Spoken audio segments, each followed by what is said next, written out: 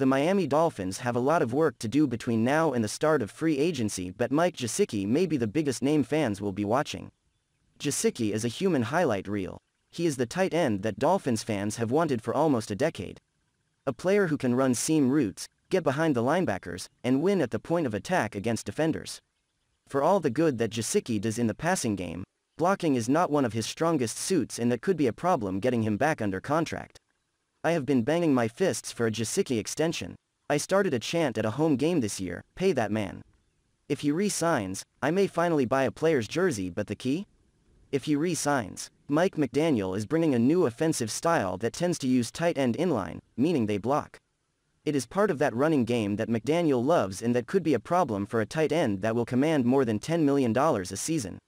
I would love to think that Chris Grier and McDaniel are already on the phone trying to bang out a new deal, but at the same time, I wonder if the conversation internally turns more towards Durham Smythe and using the money on Gesicki somewhere else.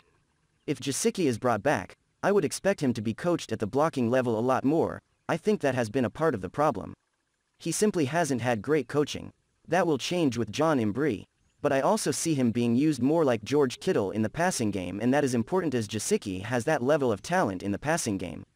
The blocking is the problem, and it might be the only reason why he isn't brought back. That, to me, would be a shame. Dolphins retained 2 defensive assistants, 1 offensive. Not even 36 hours after his introductory press conference, new Miami Dolphins head coach Mike McDaniel has spent most of his time putting together his coaching staff. There have already been reports that the team is keeping defensive coordinator Josh Boyer and defensive line coach Austin Clark, and are adding wide receivers coach Wes Welker and tight ends coach John Embry from San Francisco. Now, according to the Miami Herald's Barry Jackson, the Dolphins are keeping 3 more assistants from the 2021 staff in linebackers coach Anthony Campanile, cornerbacks coach Charles Burks, and running backs coach Eric Studesville. Studesville, who held the role of co-offensive coordinator as well last season, is focusing on just running backs in 2022. The 54-year-old has been in the league since 1997, mainly coaching backs, so it's a smart move by McDaniel to keep an experienced coach around to lean on. Burks, who was originally brought on as a coaching assistant under Brian Flores in 2019, was promoted to cornerbacks coach in 2021.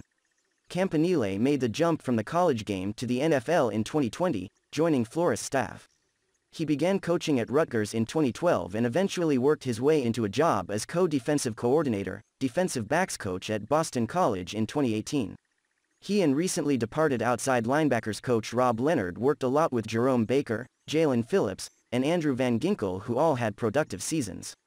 The spots are filling up quickly in Miami. If you look away for a second, you may miss a hire.